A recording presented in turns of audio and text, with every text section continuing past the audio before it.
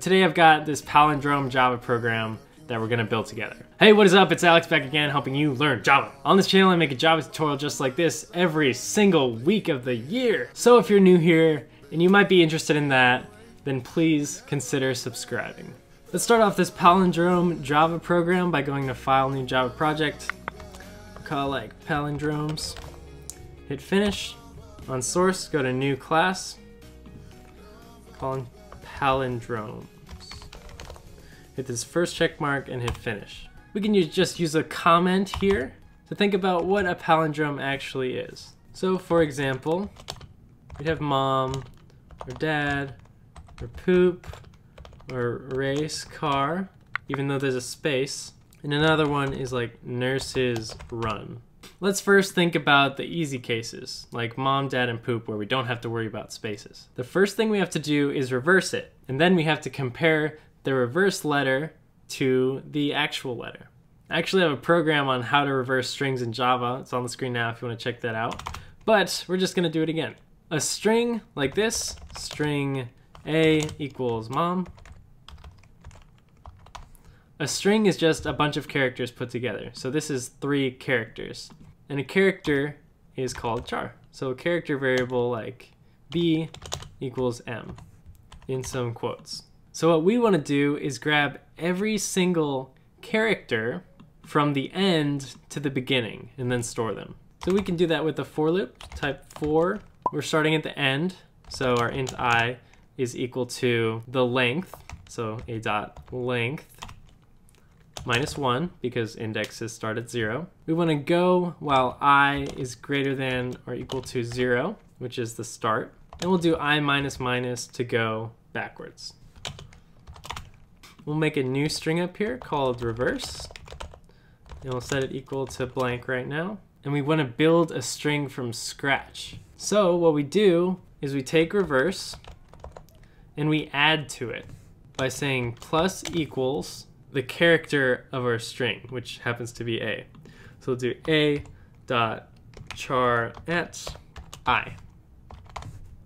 I'll print it out each time so we can see what's going on, and I'll explain everything again here in a second. I'll print out reverse. So now you can see the first time we get M, and then we get MO, and then we get everything together. And it's actually reversed. So I'm just gonna change this to like A, B, C, D. And now you get whatever's at the end, D, then DC, backwards. And that's what this for loop does, because we start at the very end and then go down one at a time until we hit the very first letter. So now that we have the reverse string, we just have to compare it to the original. I'm just gonna rename A to original to make it a little easier to understand. Also delete this print statement. I'll actually make this screen a little less awkward. So now we have A, B, C, D. We want to compare it to D, C, B, A. So all we have to do is compare the first letter of reverse to the first letter of original. And if it's not the same, then it's not a palindrome. So we'll assume that it's a palindrome already, and then if we find a not matching character, then we can say it's not a palindrome. So we'll say our Boolean, because Boolean's true or false. And we could say palindrome is equal to true. Now we'll use a for loop to go one letter at a time. So just type for. Start at the beginning now, since we have original and reverse. To start at the beginning of a for loop, you set I equal to 0. And we'll do this while I is less than the original length, because that's the end. We'll say I plus plus, then curly braces to compare the two strings. Now I'm just gonna take a break and explain what we have so far, because it might look confusing right now. I'm going to print out I in here just to get a better idea of what it's looping through. And again, I'll print out our reverse string here. I'll save it and run it, and let's see what happens.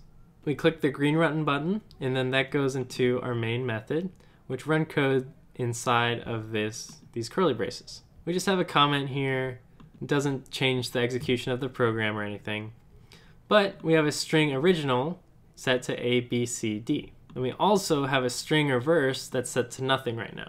Now we see the keyword for, which has an int I equal to the length of the original string minus 1, which in this case is 1, 2, 3, 4, minus 1 is 3. 3 is greater than or equal to 0, so we'll go into this code right here.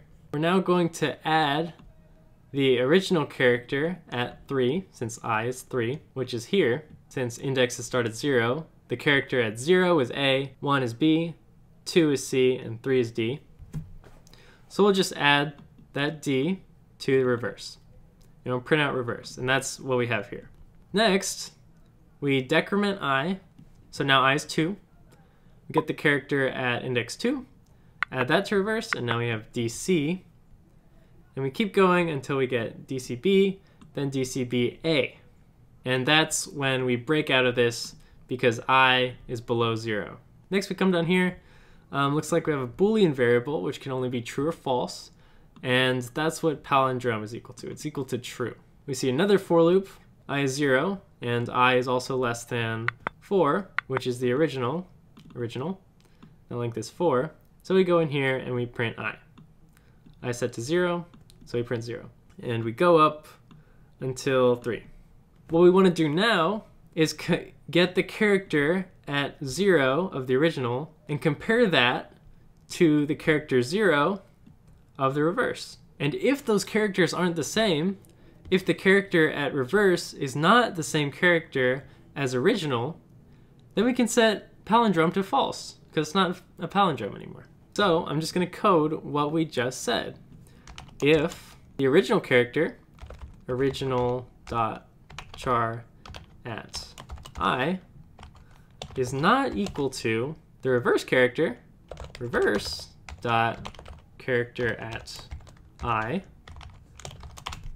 then let's run the code inside of here. And all we want to do is set palindrome equal to false. And lastly, we can just give little messages to ourselves. We'll say if palindrome's true, it'll run this code, and we can print out palindrome like that. Otherwise, if it's not palindrome, then we can say not a palindrome.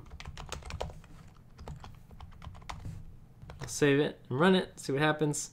We get not a palindrome for this string, ABCD. But let's type mom and see if that's a palindrome. We'll save it, run it, and we get palindrome. But let's try one of these cases right here, like race car.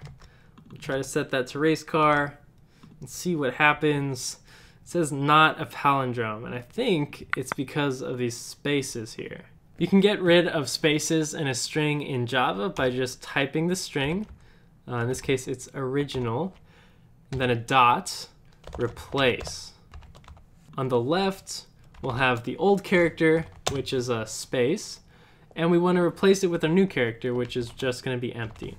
So it's going to take all the spaces and then just delete them pretty much. Turn it into a nothing character. So we'll save it and run it again. And it's not working, and that's actually because we can't change a string. That's why they're called immutable. We have to take the result of this and then set that to the string again. So we have to say original equals the result of replacing spaces with nothing, which is a little confusing, but with strings that's what we have to do. So now we'll save it and run it, and we'll see palindrome. We'll try nurses run now. That's good. And then we'll throw in like a D at the end, save it, and yeah, we get not a palindrome. I hope you liked this palindrome Java tutorial. If you did, please leave a like and share this with a friend if you think it might help them out. It's been really great having you here today, and I'll catch you in the next video. Have a great day. Palindrome Squad.